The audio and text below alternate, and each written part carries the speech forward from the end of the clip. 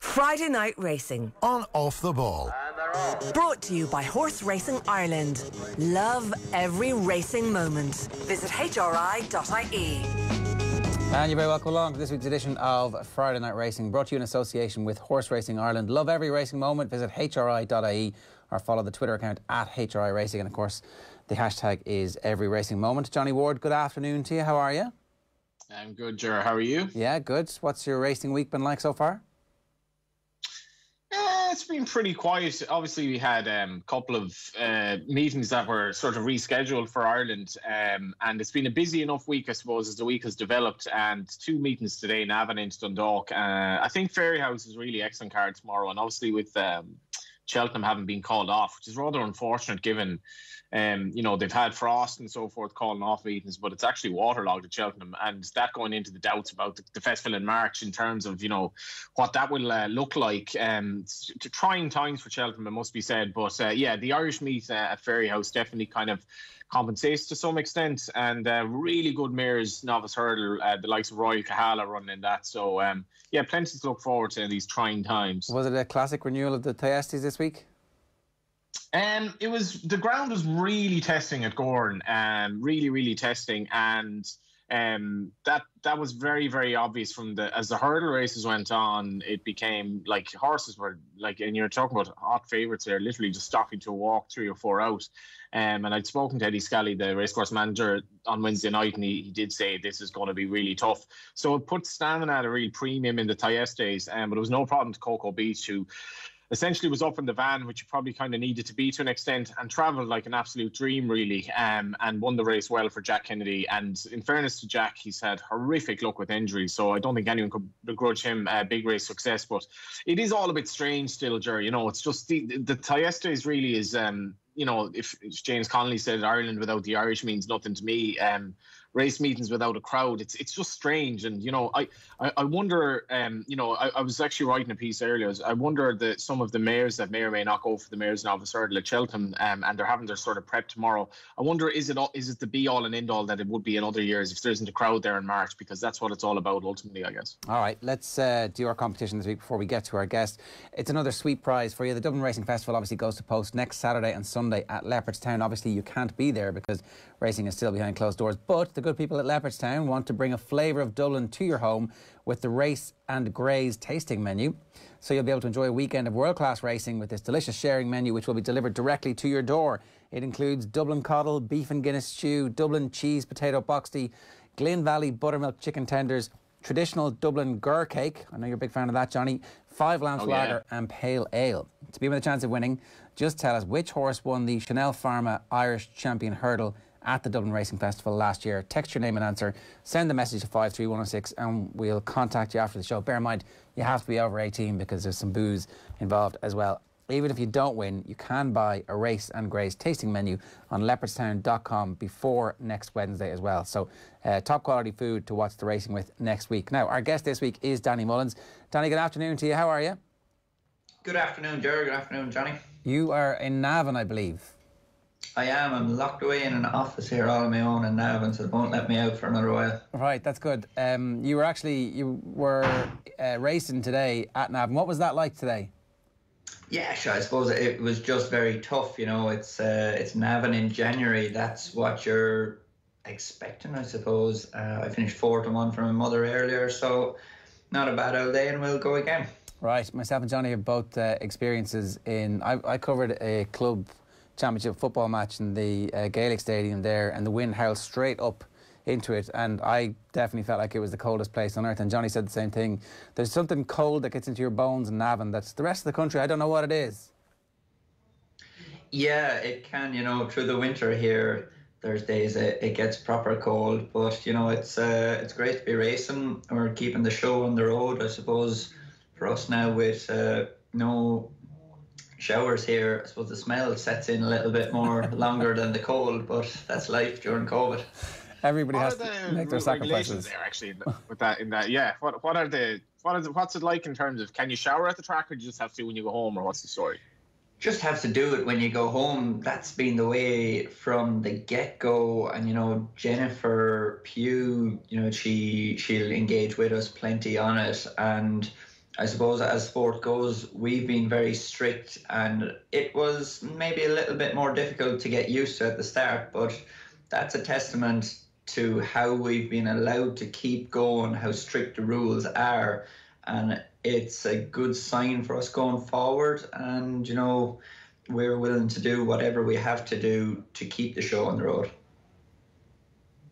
What's that actually been like, that bit where the show has been on the road while the rest of the country has, at various stages, been in complete lockdown, and you would venture out and you wouldn't see a soul, and then everybody burst out over the course of the summer and it felt like a little bit of normality was returning, and then obviously back to a fairly intense lockdown at the minute. All the while you guys have been going about your job in those weird circumstances. What's that been like to live through that? Yeah, I suppose we're just in a bubble where we're racing plenty. The end of the summer was very busy with a lot of meetings, and we're riding work in the mornings, into the car, go racing, back home. There's probably not been much time to go out and enjoy what would be a normal life. So things really haven't changed much for us. It's just keep working and keep racing. So when you see what other people are going through, we're damn glad that we are racing around in an open field, and the way our sport is run, that it can operate like it is. And at any stage have you got used to the fact that there aren't supporters, particularly on the big days? Definitely. I suppose the first shock for us was Galway. I found, the Galway plate start, it's a great buzz. You're down there right under the stand. There's maybe 20,000 people roaring. That gallop down to the first fence in Galway is very exciting, where this year we weren't going any slower, but there just wasn't that real bit of tension that a crowd could bring to it. And I suppose from there on, we were getting more used to it. Over Christmas, you have the big festivals in Limerick and Leopardstown, and, you'd miss the crowd at those meetings, but I suppose we're used to it at that stage, and we just get on with it. Are there some horses who actually have benefited and some other horses who have not benefited, like actually have suffered by the fact that there isn't whatever happens to them? I suppose I'm really asking, do you believe crowds have an impact on the horses themselves at some point? Definitely they can. Last year I was lucky enough to win the Tayestes on Total Recall, and he's a horse that can get very upset before the start. And on the day last year, I just took him down to the start very late to try and keep him as relaxed as I could. Thankfully, he got away while he hadn't blown the lid, where, if he was there this year with things just being much more low key, it would have been an ideal day for that type of horse. So there is some benefits, and some other horses that are maybe a little bit lazy in that a crowd might bring them to life. It might have a little bit more adrenaline flowing through them, which would mean they're in your hands a little bit more early in a race. So it's to and fro. I suppose it's a level playing field, for the different horses. Some it benefits, some it doesn't.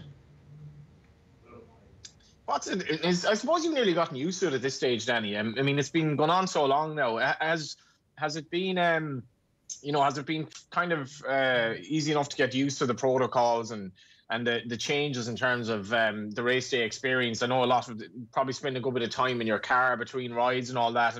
And have the jockeys kind of gotten a bit worn out by it, or are they kind of, I suppose, stoically just going along with it and happy that they can go racing? Yeah, I suppose it has been very different, but we've just come to accept it. We're very fortunate to be in the position we are, and I suppose that goes back to Jennifer Pugh, the IHRB and HRI putting in these strict rules and enforcing them. So we're happy enough, to roll with it. Anything more we're asked to do, we have been doing. And you're sitting into your car between races, you're drowned wet with muck everywhere, you stink, but you're racing. That's what you want to do. If you don't want to do it, you don't have to. Go on, yeah. Sorry, Jerry. Oh, well, I was going to say, as we saw with your cousin last week, you obviously do want to do it. Yeah, definitely. I love the game, and David seems happy enough with his decision. I was chatting to him this morning. He's still riding out away, and he's starting a new chapter. But looking back on that, if any guy walked away from the game with 20 years riding under his belt with the results he'd achieved during his short stint, they'd be more than happy with it. You know, it's he done very well and he's happy, and you know, he had the balls to stand up and make his decision. Yeah, no, I totally agree with that. And we'd good old crack with him actually last week on the show when we were chatting about it. What is it for you that makes you love the game? Because you know, it's a hard game. You get beaten more often, way more often than you win. A 7 to 10% success rate is considered, you know, pretty good. So what is it about this game that gets you up every morning going, yeah, let's go for this? Yeah, I just love horses. You know, to deal with animals is something that I've always wanted to do, and the adrenaline of race riding is something I really love. And as you say, the bad days definitely outweigh the good days, but you know, I just really enjoy those good days, which makes it all the more worthwhile. You know, if you're lying at the back of a hurdle with a horse on top of you, trying to catch your breath and thinking, when am I getting out of this? There's the days that you'd be questioning it, but you know, thankfully I've not had too many bad injuries. I get up, walk away, and you do it again. Sorry, I just have one more question about the bad days. Like, how do you deal with them? How do you become accustomed to losing? Is it something that you just need to be able to blink away? And what's your process for that? Well, I don't drink, so I normally on a bad day I eat a lot of chocolate. It's I suppose as I've got older, when I was younger, if I didn't win, I was maybe more angry with myself. But as I've got older, if I win, lose or draw, once I've given a horse a good ride, I'm happy. Where going now that I'm a little bit more mature, if I give one a bad ride and still win, I'll go home a little bit grumpy with myself, learn from it and go again. And it's likewise if you get beat a head or a half length in a big race, but you've given it a great ride to get there, I'm satisfied with that. Where I suppose when you're younger, you're not as mature to deal with that. That makes sense. What was the thought process behind your decision not to drink? Was that career related? Not particularly. I did drink when I was younger, probably too young, a little bit bold. I do remember that. I remember you the big winner in Galway, and I was in the hole in the wall, and I was looking at you, and I was wondering how the hell did that lad get served? Because I don't know what age he is, but he's definitely young. But maybe you weren't. Johnny, maybe you were just tired. That Johnny, what are you doing? You see, Snitch. you're a bad read of character, because I didn't even drink at that stage. It was after. There you go. When I was a bolder young lad, it was after winning the Dingle Derby. I think it might have been only 15, and I kind of thought I was Frankie Dettori, and had a bottle of vodka as good as, and passed out.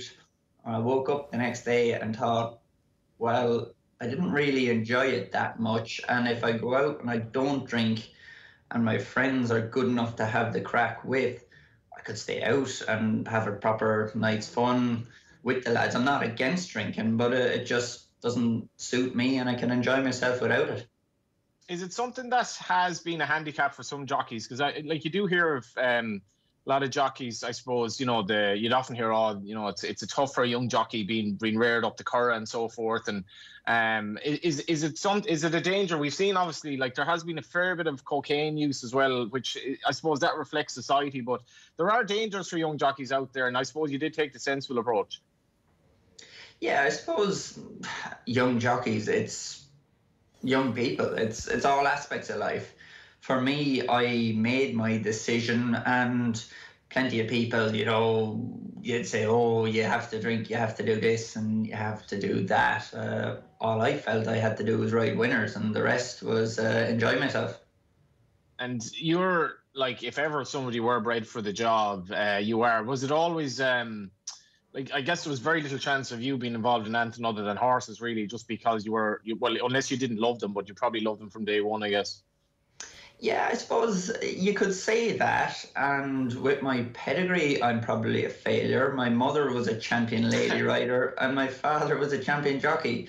And, you know, my brother Anthony, he's 2 years older than me, and he's an agricultural mechanic, and he set up his own business with that. So there was never pressure to be a jockey. You know, mother and father always encourage us to do what we want. I always wanted to go with the horses, and Anthony, you know, went to college, got his degree, and, you know, he's happy running his own business. When you became a jockey, was there pressure then? Not really. I suppose I wouldn't think it was pressure. I'd say it was more support. Right. Like, there's a lot of people there that you can turn to for advice that are in a small circle of people. So you decide how much pressure you want to put on yourself. And, you know, I put plenty of pressure on myself. I really enjoy winning. And thankfully, I suppose my talent has brought me to places where I wanted to go. And my discipline and consistency has kept me there.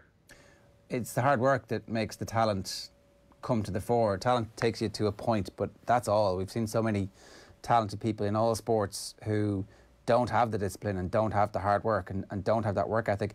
You talk about the support network you have. Are you good at asking for support and advice? Are you always do you always have a willing ear for it? Because it's hard for a lot of people, particularly when you're young and you have success young, to listen to what people outside are saying. Like, you know, you just always think of what you were like as a late teen, early 20s. Young Irish males tend to be a bit stubborn.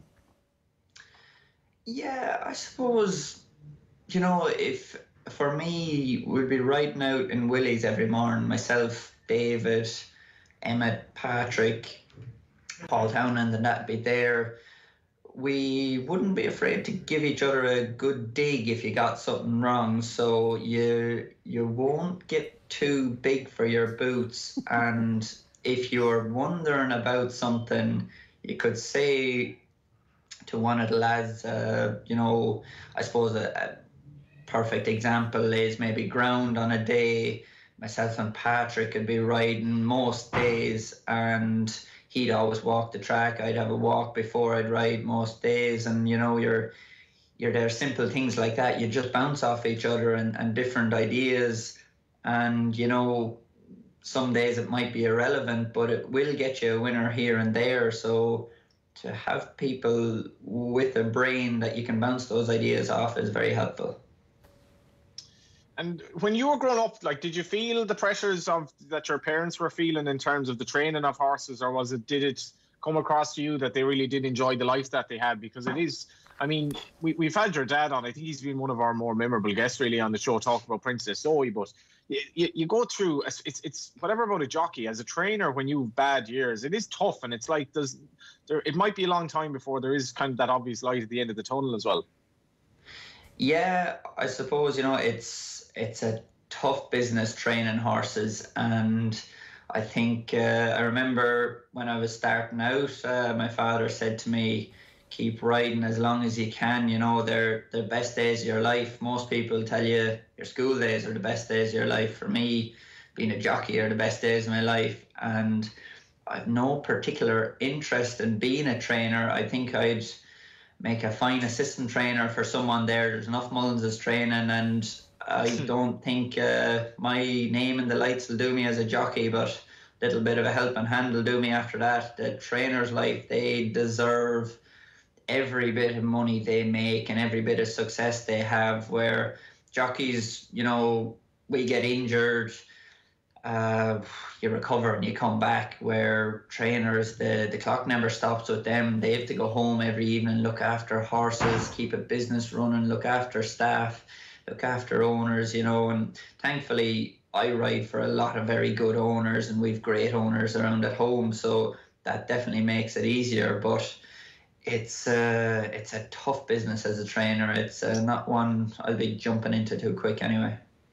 It's kind of like a vocation, really, isn't it? Because, like, I remember my father would milk cows when I was a kid, and, you know, the cows just had to be milked. It was as simple as that. And if you didn't, you know, if we wanted to go on holiday, it was a big ordeal to get somebody to kind of sit in and do that for 2 weeks. But if you're a trainer, like, trainers wouldn't be apt to go on holiday very often because you just can't. It's like it is pretty much 24/7. You're up early, you're in bed, like, you know, after you look at the horses at night. And notwithstanding then that actually a lot of them don't necessarily make an awful lot of money, there is a lot going on with it. Definitely, you know, it's funny you say about milking the cows. I was over at my friend Mark Morrissey's house there the other day, and we were doing a bit of shooting, and he came back in, and his dad was there with a dairy cow, you know, at 10 o'clock at night, and we were giving him a hand, you know, injecting her and doing a few bits to make sure she was okay. But that's the same thing. Like, once you have animals, you're on the go. Where, you know, being a jockey, go home once you're finished riding and you chill out. What were you shooting, incidentally? We're getting a few rabbits, but I think they were getting a bit better than us the other night. to eat them, or? Yeah, you could eat them now. I wouldn't eat many of them, but we'd pop away. Yeah, and so the in just back on the training thing, then do you feel that like people maybe listening to this haven't visited a yard, but it's a remarkable place because that's the home for the animal, and the affinity that you develop with the animal then is kind of special, that you get to know. It's almost like the pet dog at home or whatever. You get to know his or her quirks, and they become almost part of you, I suppose. Definitely, you know, like, I suppose I'm lucky I've seen both sides of it. Willie's has around probably 200 horses there, where my mother and father have, you know, 30, 40 horses in the yard.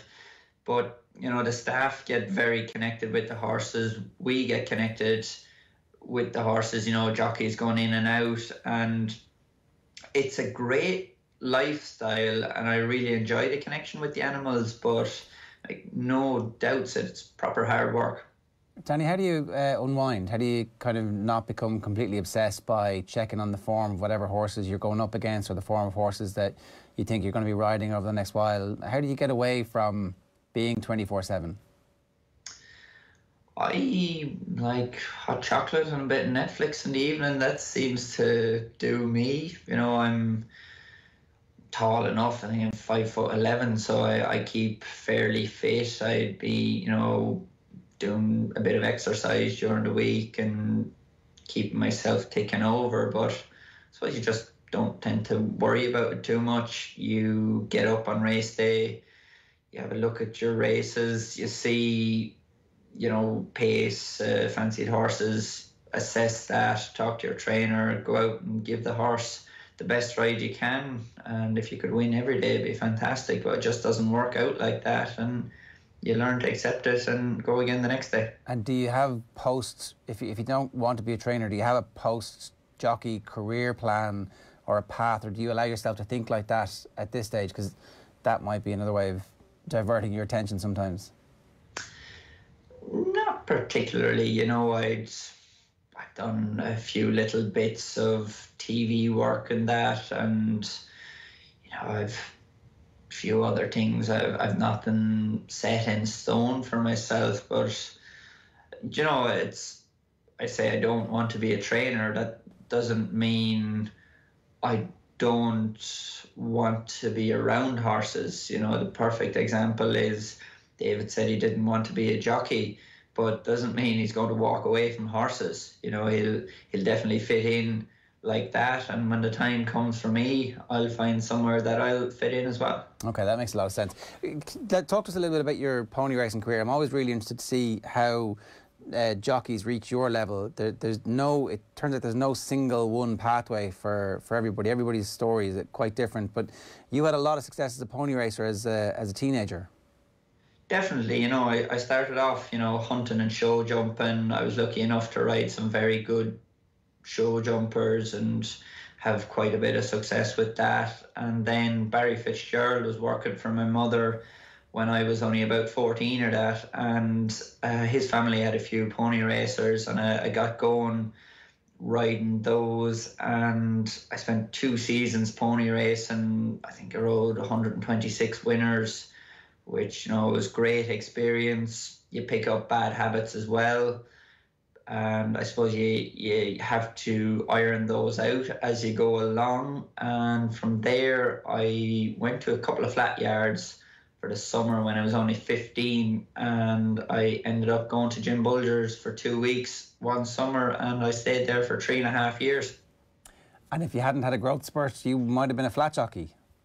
Yeah, I suppose, my second or third ride in the Curragh, Jim Bolger gave me a lot of good rides when I was young. I think I claimed 10 off 8.4, was at 7 stone 8, and I was doing that at my ease when I was only 16. And from there, I grew and I grew. I started off, I think I rode 19 winners my first season on the flat, 29 my next, and then I was getting heavier very fast, and I rode a couple of rides over hurdles that the following season I broke my collarbone, my thumb, and Punchestown at a fall. Ended up only riding 7 winners on the flat that year, and I suppose with that fall from grace, I learned a lot. You don't take anything for granted in this game, and while I wasn't maybe at the weight or size that I am now, I knew my future was lying as a jump jockey, so I had to adjust. And is there a bit of heartbreak in that, Danny? Just where you can't stop your body doing what it's going to do. It's inevitable, but this thing that you love and you've turned out to be pretty good at is right there for you.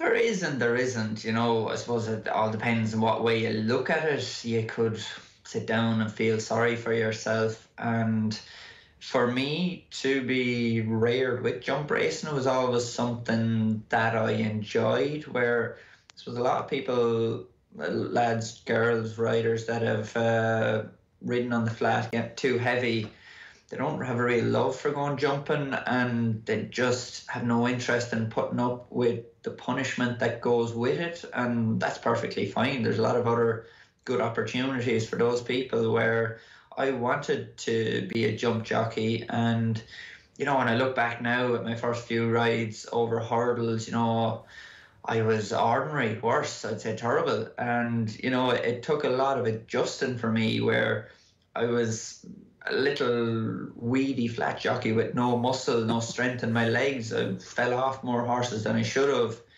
and thankfully I got going. Barry Connell was very good to me early in my career to give me some of those better opportunities and get me off the ground.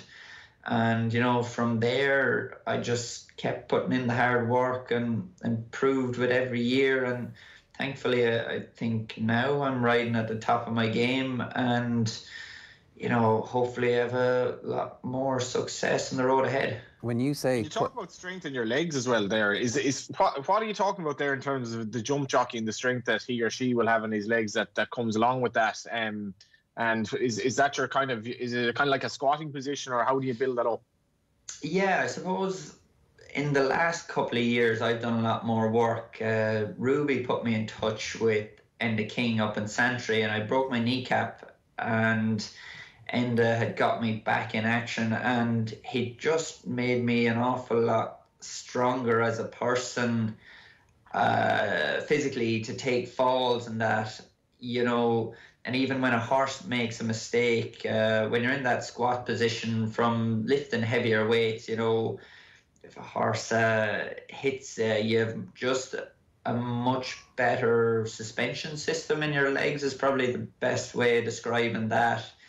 And you're tougher when you are hitting the ground, that your body can take an awful lot more punishment. So you're doing squats and working out. Was that part of the transformation from flat to jumps? You hadn't been doing that up to that point? I hadn't, and I probably didn't do it enough in the early years riding over jumps, which caught me out. Wasn't really the culture, I suppose. No, it wasn't, and I suppose things have moved on an awful lot. And I remember the time Ruby was telling me to go up to Enda, and he said to me that one of the good rugby players had put him in touch with him, and he would have loved to have gone up to him 10 years earlier himself. So there's me 10, 12 years younger than Ruby. I would have been some fool not to take that advice on board. And, hopefully in the later years of my career with medical advances and that, it'll give me an awful lot more time at the back end. And make you more adept now. Even, are you a better jockey as a result of being stronger and more able to have that good quality suspension system? I suspect the whole point of this is that you are. I don't think I'm a better rider, but I'm a tougher rider. We'll say last year at the Dublin Racing Festival, I think one of my first rides, I went out in the 2-mile chase and turned head over heels at the first fence, took a fair fall and a fair kicking, and got up, walked away, and was in a ding-dong finish and got beaten neck at the full of my strength in the very next race, which it didn't make me a better rider going into that day, but it made sure I was as good a rider after getting that fall in the next race on the same day, and you don't have to be a sissy and lie down. Right, it's pretty amazing that the difficult you can pinpoint that. In terms of the actual progression then of your own abilities at this point, you know, you said that, you know, coming to the peak of your powers now. How do you continue to get better? Because we've had Barry Geraghty on the show, and he just talks about it's just experience and scenarios and the kind of almost wargaming exactly where you are. That there was a race this year at Cheltenham that he won that he'd lost previous years. Obviously last year at Cheltenham that he'd won that he'd lost in previous years. And it was obviously, we know now it was the very end of his career, but he felt like he was still getting better. Yeah, definitely. I suppose Barry hit the nail on the head with that interview. You know, you just get a little bit cleverer every day you go. The more you ride the tracks, the more you know them. And even if you're going to a track you haven't ridden before, I'm lucky enough, you know, I get to ride plenty in America and stuff, and you're maybe flying into tracks that you wouldn't have ever seen before, and you can evaluate the situation a lot better. And I suppose a big part of it is riding good horses for good trainers and, you know, owners that have the confidence in you to make those split-second decisions. You know, there's always plan A going out in a race, but you have to use your head. You might be going to the first hurdle and something goes completely wrong, and when you're that bit more mature, you make the best decision you believe to win the race, where, you know, maybe some younger riders, they panic and just ride 2 or 3 races to stick to plan A, where when you get a bit more mature, you do what's best and you learn how to win and how to adapt.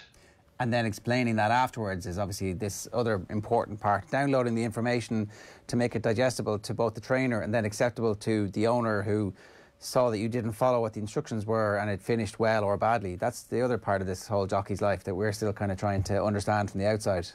Yeah, definitely. I suppose your feedback has to be very good, and your connection with the owners and trainers, that's a big part of it. And once you're giving them the correct feedback, they'll have more confidence in you to make the right decision if something does go wrong. And that's grand, is it? Because I can imagine if you've come off, you haven't won a race that you feel like you should have, and then there's loads of questions, and you're like, yeah, I mean, obviously I tried my best. But you've got to, you know, smile and go, yeah, no, look, yeah, no, fair points, yeah, no, you're right. Oh, definitely. You know, there's plenty of days you come back into Willie and he'll give you the hairdryer, but you learn and you move on. What's the hairdryer like from Willie? Well, I suppose I've heard it described from Alex Ferguson before, and he'll give it to you too. He'll make you learn and make you better. Right, okay. We never get to see that in the parade ring, funnily enough. It's always like, okay, yeah. It's quiet and stoic in the parade ring. It's obviously afterwards, off Broadway, that happens. Yeah, but there's 2 ways of looking at that. You know, you could sulk over it, or you could think you're in a privileged position that you are getting that information for someone with such intelligence and held in such high esteem in the game. Yeah, no, totally. And so what you're telling us is that you don't get a free ride because you share a surname. No, definitely not. We work for everything, and you know, thankfully we deserve everything we get, but you have to keep working. I suppose we touched on earlier, success is rented. You stop paying the rent, you get kicked out. You obviously work with loads of different trainers and loads of different owners. How do you plot out a career plan from this point? Like, how do you define success in a short-term period and then look to build on that so that the next couple of years you constantly feel like your career is progressing and not just that you're getting better or fitter?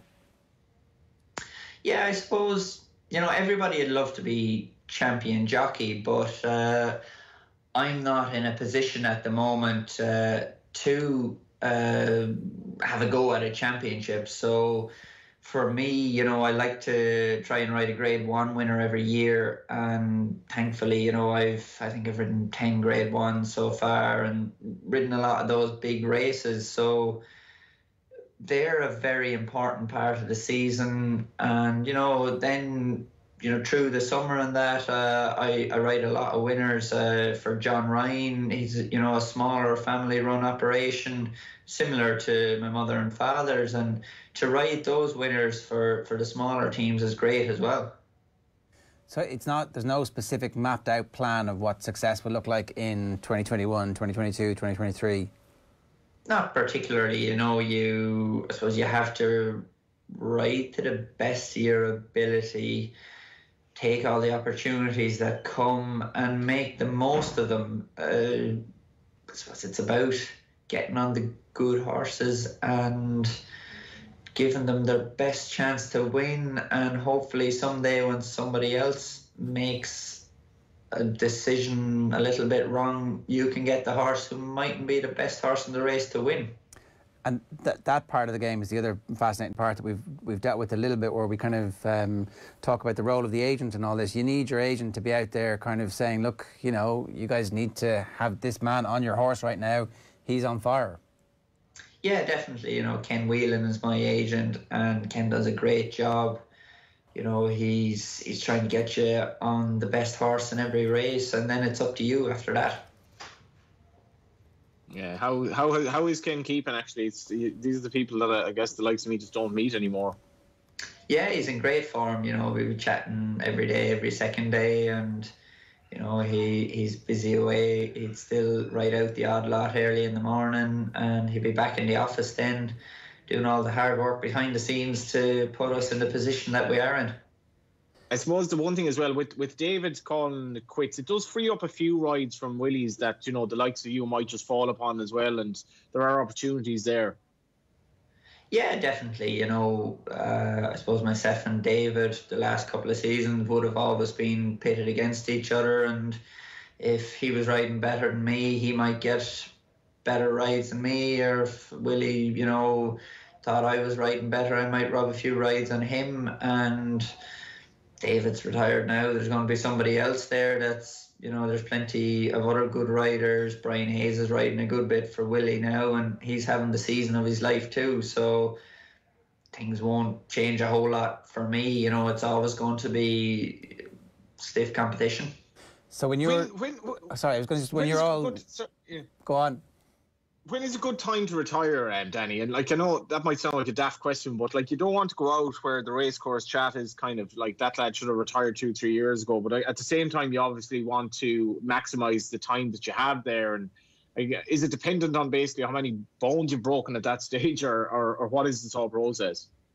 Yeah, I suppose it's how much more punishment your body can take, and how much longer in your mind you want to risk it.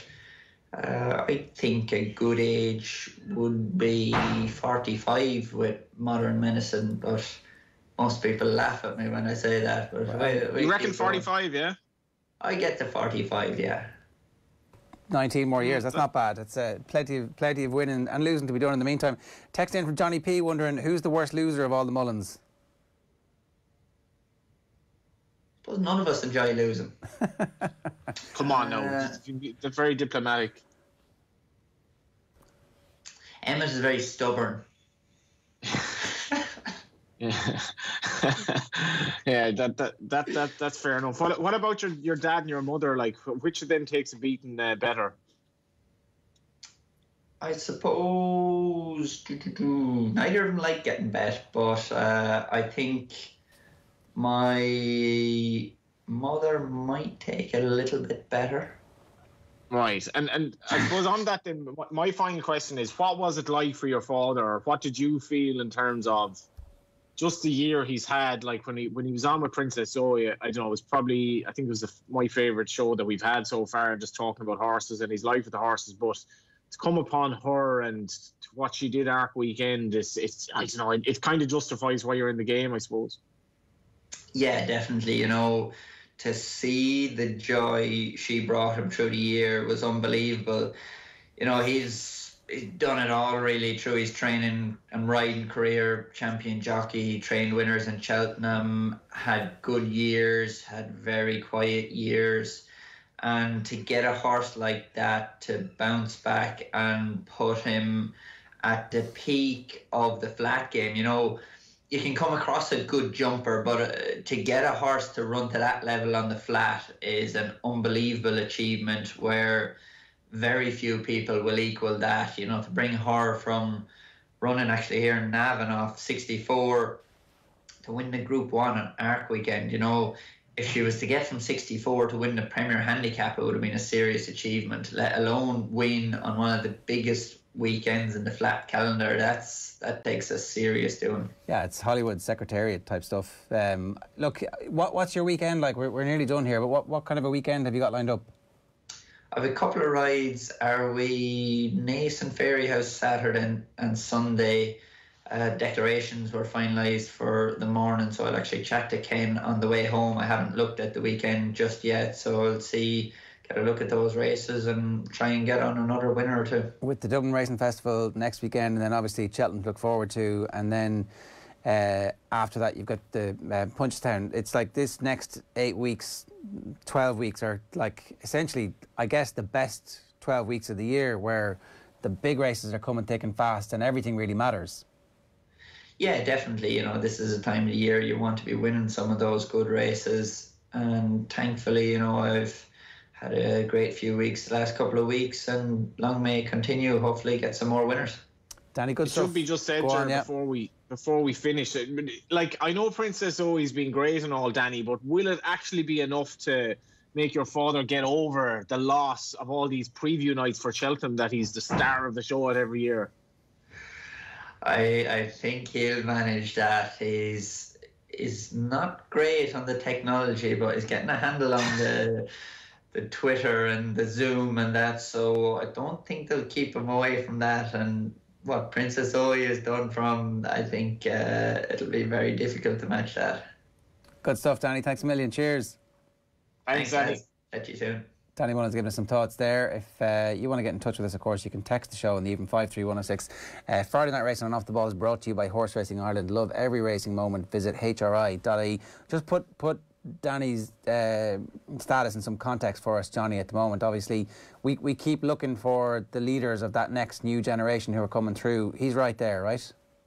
He is right there, yeah. And actually, like, just as we're talking now, I'm just going to look up the stats for the season, because there is a gap there. We've spoken about this a few times, that those jockeys that have retired and the end of the golden generation, you know, there's definitely space for the likes of Danny to kind of come through. And, you know, now that David is gone as well, you know, there's definitely, I don't want to say it's not a golden generation of jockeys, but it's not maybe the absolute vintage kind of set of jockeys that we would have had in the past yet, but there's so much talent out there.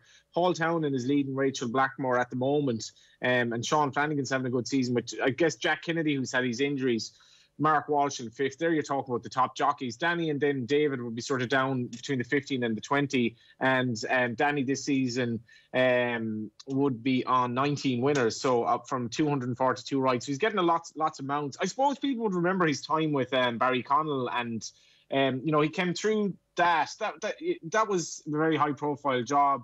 I'm not really sure the days of the owner having a jockey. I think they might be a little bit behind us, because I think it's kind of pointless in a way. I think stable jockeys are one thing, but riding for an owner on the flat or in national hunt race, and I don't really get it anyway. But Danny's a very good rider. He's a very good talker about the game as well. And it was interesting to hear that he wouldn't necessarily want to go training, because I don't think he'd be a prisoner to that. And he's just a jockey who's had a very good career, and very, very strong on a horse as well. And it probably did take him a bit of time to make that transition from flat to national hunt. But I do remember him being a seriously talented young rider as well on the flat until weight got in his way. And the fact that he doesn't drink, I think, will probably help him to maybe get the most out of his career, or at least extend it, because it'll just keep him focused in terms of what the job is at hand. And he has been relatively okay injury wise as well, so very, very good rider. Yeah, touch wood on that. And obviously, like a decade and a half for us to look forward to of him riding big winners in big races as well. So there was supposed to only be one horse lining up in our total 10 to follow for the Irish Inter-Jockeys Fund this weekend. I'm still trailing you by 16 points, which isn't bad considering you're like a professional who does this all day, every day for your job. And, I'm just a Johnny come lately. Paisley Park, obviously, down to run at Cheltenham on Saturday, but Cheltenham is off, as we've said. So the Dublin Racing Festival is ultimately going to decide this race for us next weekend. You can get the tote price guarantee on all Irish and UK races this week on tote.ie. It is a pity that Cheltenham's off. Yeah, it's just a shame, because obviously the racetrack, Cheltenham got a lot of slagging last year, but that obviously wasn't Cheltenham's doing. And I mean, the loss of, I don't know what's going to happen with the festival this year. Obviously there will be racing, but I mean, at the moment the crowd looks so, even though it's only in March, it just seems like it's so far off. So it's tough times for Cheltenham, and the loss of that meeting as well. It obviously focuses our attention on Naas and Fairyhouse. There is good racing elsewhere in Britain tomorrow, but that would have been a good meet at Cheltenham. One of my horses, the Big Getaway, he's out for the season, Ger, which won't help my cause. Will give you some sort of a chance, but Dublin Racing Festival will tell a lot. Basically, a scatter of those horses running. It's going to be great. So. All right, we'll talk about it plenty next week on the show. In the meantime, Johnny, go well. Thanks a million. Thanks, Ger. That's for this week's Friday Night Racing, brought to you in association by Horse Racing Ireland. Love every racing moment. Visit hri.ie. We'll see you next Friday afternoon, bang on 3 o'clock on all our social channels. Until then, take care. Friday Night Racing on Off the Ball. Brought to you by Horse Racing Ireland. Love every racing moment. Visit hri.ie.